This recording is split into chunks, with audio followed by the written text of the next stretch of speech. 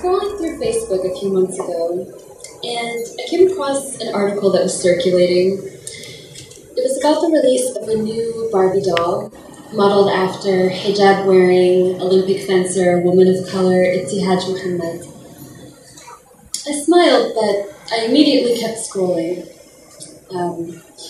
It reminded me of when I was a little girl growing up in Gainesville. I loved playing with Barbies. I used to get a new one every Eid, the Muslim holiday, when we'd go to Toys R Us and we'd pick our gifts. But instead of reaching for the tan-skinned, dark-haired doll, I'd always reach for the white, blonde-haired Barbie doll. The one I wished I looked like. The one who looked more like all my classmates and teachers and friends. The one whose pale porcelain skin and sun-kissed hair looked like my favorite main characters on television shows. The one whose nominal color combinations, not to mention unrealistic proportions, were hailed as most beautiful. My 7-year-old self started to believe something very damaging about herself, something I think many people in this room can relate with in different ways. She started to believe she wasn't pretty because she wasn't white, she wasn't blonde.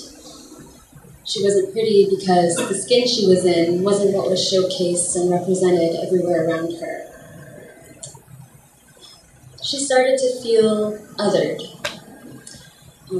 But fast forward to years later, in middle school, I started to wear hijab.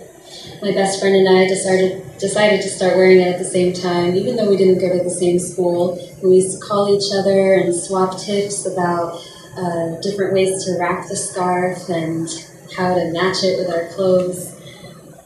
In a world where women's bodies have been constantly objectified, hijab says, respect me.